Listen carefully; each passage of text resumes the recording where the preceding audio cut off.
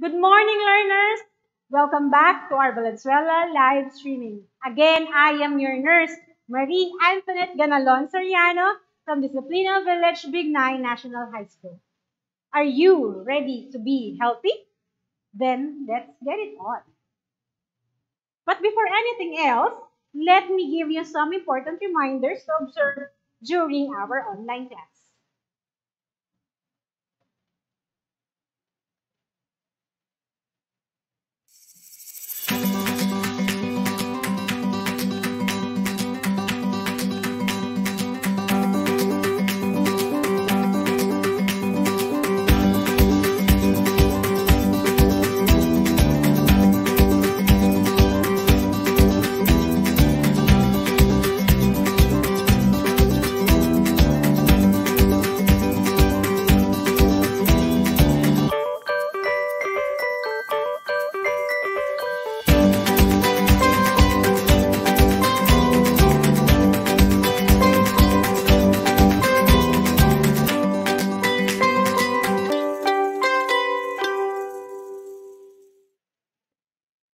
Now, I am sure you are ready for today's discussion.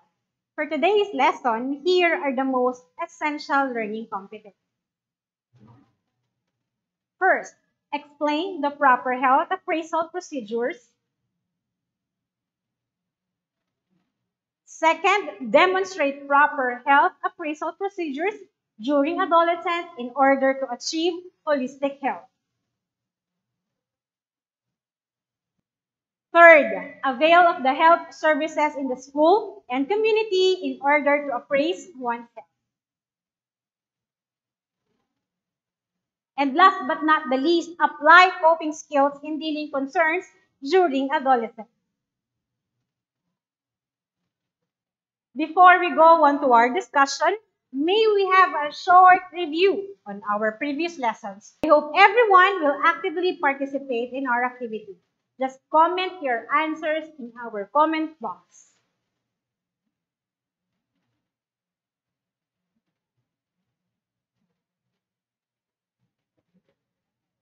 Number 1, which dimension of health is involved when you express your emotions in their positive way? Letter A, emotional. B, mental. C, physical. D, moral, spiritual.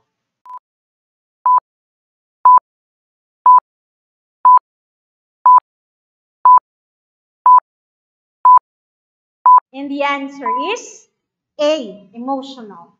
Number 2. At what stage of development children explore and develop a sense of self? Letter A, infancy. B, adolescence. C, old age. D, preschool age.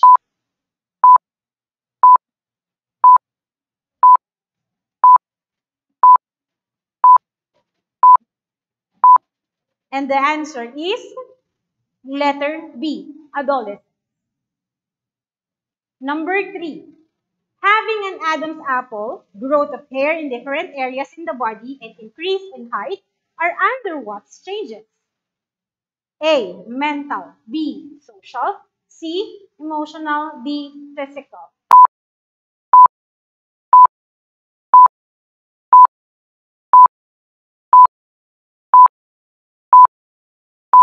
And the answer is D, physical.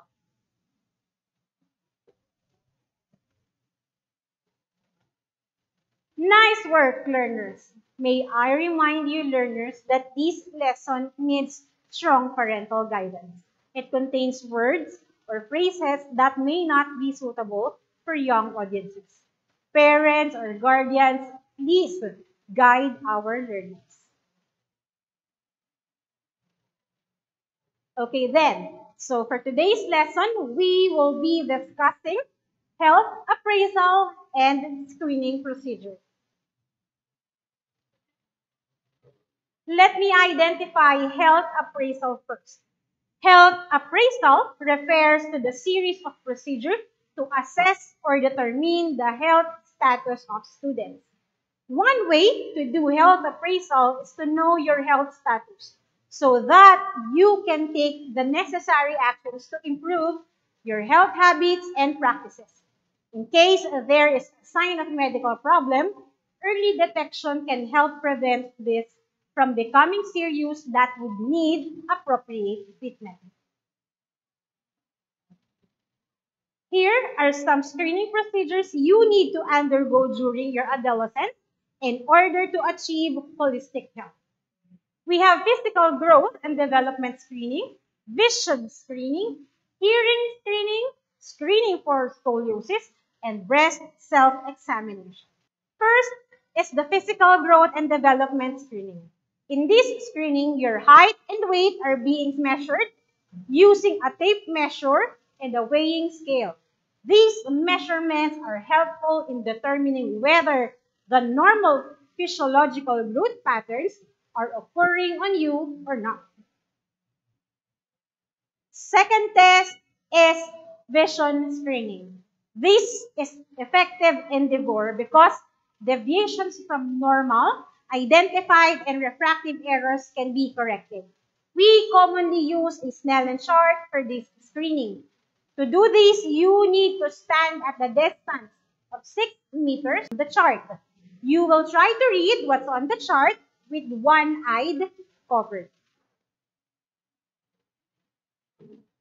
The third one is the hearing screening. We check on the ability to hear sound and determine how well one can communicate with the environment.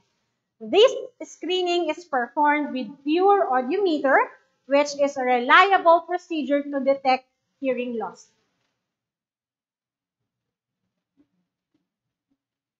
The fourth one is the scoliosis screening. This is to detect problems during the rapid growth in late childhood to early teenage years. This screening will identify any spinal irregularities that would worsen the body's movement and stamina, most likely to lead back pains and other body parts. Here are the steps for scoliosis screening. Number 1, stand facing away from the screener. Second, bend forward at the waist 90 degrees, feet 10 centimeters apart, knees straight, and feet parallel to each other. Third, palms of the hands are facing each other, and arms hang down and relaxed. The head is turned down. The fifth one is the breast self-examination for both male and female. Self-examination can be performed every month to become more familiar of how your breasts usually look like and feel. You may notice any change from what is normal for you. Begin by looking at your breast in the mirror with your shoulders straight and your arms on your hips. These are the warning signs. Breasts are unusual in size, shape, and color. Breasts are unevenly shaped without visible distortion or swelling, dimpling, crumpling, or bulging of the skin. A nipple is in an inverted appearance. Changes in appearance of nipple may be visible with redness, soreness, rashes, or swelling. Fluids can be milky, yellow fluid, or blood or coming out from one or both nipples. As an adolescent, you should always remember that you are responsible in your own health. Monitor your body for changes that might need medical checkup and is often referred to our healthcare providers. Let's now move on to our next topic, which is the health services. Health services provides medical treatment and care to the public or group. Our government believes that the strong nation needs healthy citizens. In order to achieve that, the Department of Health promoted community health with a partnership of the Department of Education, community, barangay government, and non-government organizations through the program called Primary Health Care. Here are the services offered in school and community. We have dental health program, dental-related examinations, and procedures like extraction of milk teeth, giving prescription by assigned dental practitioner in a community or school. We also have medical clinic. This provides simple intervention or free medicines for simple health problems prescribed by medical practitioners assigned in community or school. Examples include stomach ache, fever, cough, colds, and headache. We also have immunization or child health care. This includes vaccine shots for measles, mumps, polio, rubella, and influenza, since the children's immunity system is relatively weak. It also aims to control diarrheal diseases caused by microorganisms found in water. Educating the children about water safety and sanitation can help them prevent these diseases. We also have this in school. Do you remember your measles, rubella, diphtheria, and tetanus toxoid shot during your elementary days? And be informed also that you will be given another booster shot of these vaccines for this year. Nutritional program. This is when the children's mass is checked and identified whether it is appropriate for their age, the BMI or the body mass index. In the community, it is called the Operation Timbang. In response to those children who were classified under category of underweight, the community and school provide food supplement through giving vitamins or free health snacks during recess. This also helps in the increase of good attendance of the students as well. We also have the deworming. This service aims to eliminate intestinal parasites in children through mebendazole, and this is done every January and July of each year, which is the National Deworming Month and has been the goal of the Department of Health since then. We also have mental health program. These provide centers for adolescents suffering from emotional and mental problems like depression, abuse, and stress. It targets the overall psychological well-being of students. In relation to these services, the Department of Health and the Department of Education strengthened the program by launching the OK sa DepEd program that improves the following: the school-based feeding program, national drug education program, adolescent reproductive health education, and water sanitation and hygiene in school program. Again, what are the health services offered in school and community? Yeah, we have dental health program, deworming, medical program, mental health program, immunization, and nutritional program. These services offered in school and community are free and they are subsidized by the government to ensure that your health is being protected. Let's now proceed to our last topic, which is coping skills. Coping skills are tools and techniques that you can use to help handle difficult emotions, decrease stress, and establish or maintain a sense of internal order, which means health concerns or problems brought about the changes experienced during the adolescence should be dealt properly to prevent negative consequences.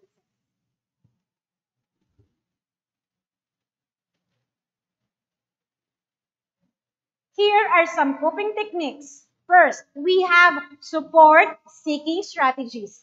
This is to talk to a friend or someone, seek advice from family members, and seek professional advice.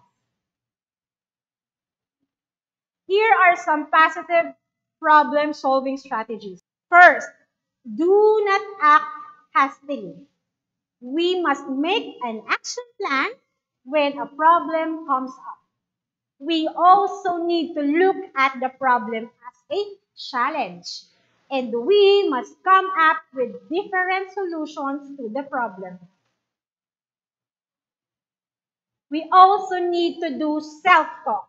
It is the way to help you change your thoughts, or it helps you reflect on the problem. Here are some self-talk statements that you can use as coping skills. These statements are useful when you are under stress or facing a challenge or problem. When you are preparing for a stressful situation, we must tell to ourselves that I have succeeded with this before. I know I can do it. I won't entertain negative thoughts.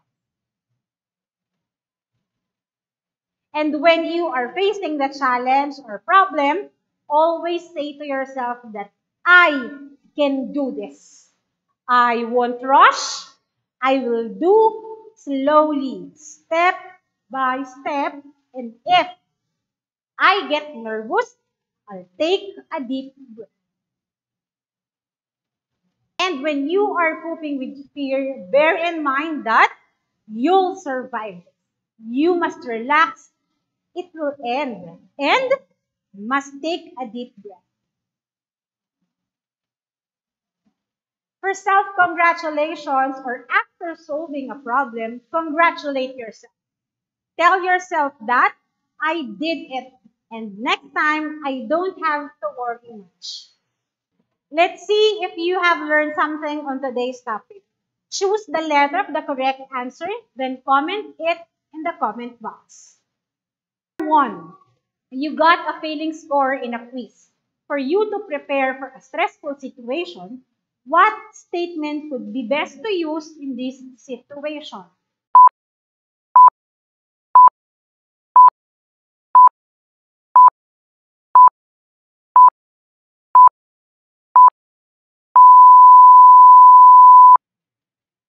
And the correct answer is letter A. Number 2. You have been tested positive for COVID-19 recently. For you to cope with fear, what statement would you use for this situation?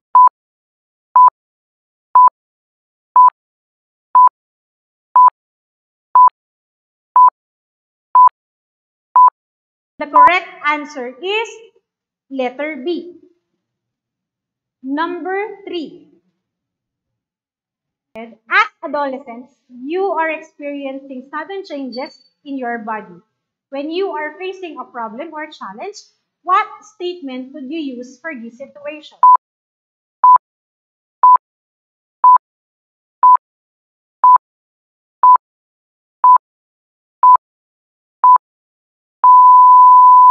The correct answer is letter C.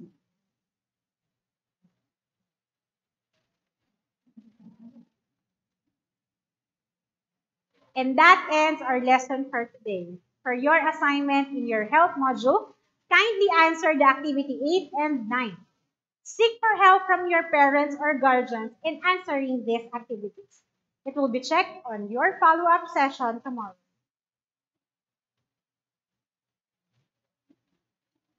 Before we end, I would like to leave you a message.